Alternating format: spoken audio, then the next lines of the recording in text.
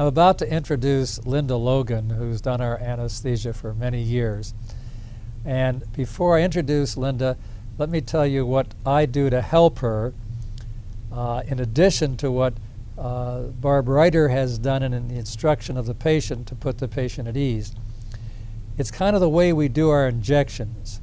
Now, the old system is to sort of do the 4-quadrant injection. We do them very superficially, going clear around the meatus.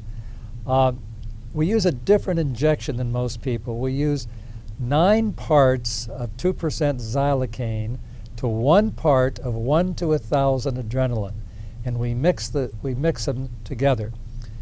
This gives us a great more vasoconstriction, so our cases have much less bleeding than most. How did we come upon this? Because we did a number of patients where we used various amounts of xylocaine with adrenaline until we saw which gave us the most hemostasis with the least cardiac problems. So this is where we landed on 9 parts to 1, so that cuts down the bleeding.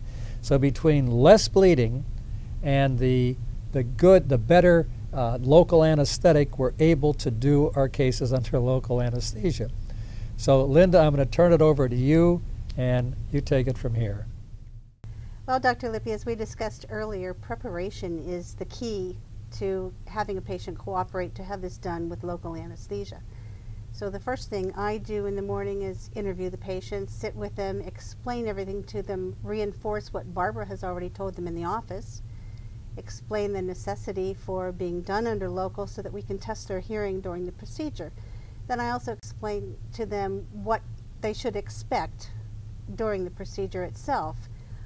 I reassure them that they won't feel anything, that they'll be sound asleep for the local injection in their ear, that they won't feel that, but that later they will wake up during the procedure while Dr. Lippi is working, that the lights will be off in the room, the music will be playing, they'll hear all that. I'll be sitting beside them, reassuring them that everything is fine and that indeed they are to be awake at that point.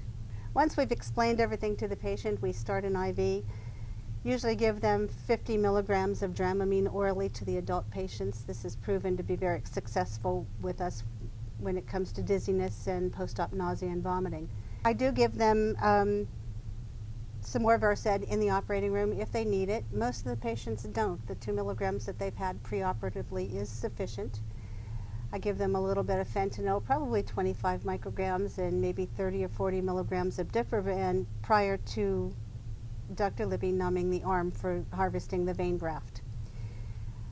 Once he has done that and we're ready to inject the ear, I give approximately 50 micrograms of fentanyl, maybe another 70 or 80 milligrams of Diprovan. His local anesthesia is so sufficient that after that I don't usually have to give anything else at all.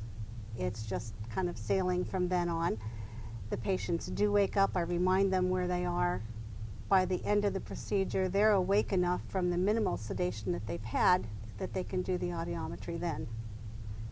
So basically, that's all there is to the local anesthesia. Again, it's the preparation and the quality of the local anesthesia itself that is the key. Linda, occasionally we have the patient, especially a big patient or a heavy patient, that's snoring or taking great big breaths. So what do you do in that case? Well, at that point, we stop the sedation, let them start to wake up. By this point, you have numbed the ear already. They're going to be comfortable when they wake up anyway. We just don't give them any more sedation after that. Well, you mean we have to wait then those few minutes until they're more awake, or would you give them another medication to wake them up? Occasionally, we'll have a problem with the patient perhaps moving and not knowing that the patient is moving.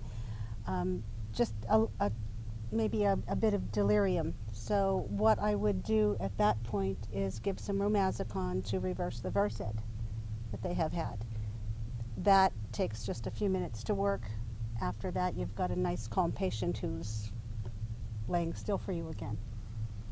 One of the great things about this system, I think, is that it's a rare patient because I ask almost all of them, did they remember the operation? It's a rare patient that remembers anything. And yet we've talked to them through the procedure, we've tested them before, we've tested them afterwards, and they have no bad memories. Well, you're getting two amnestic drugs.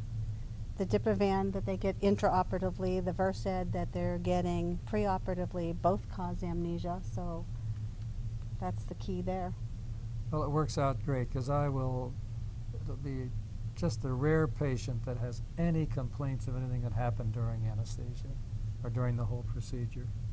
So I love the way we do the procedure. Thank you.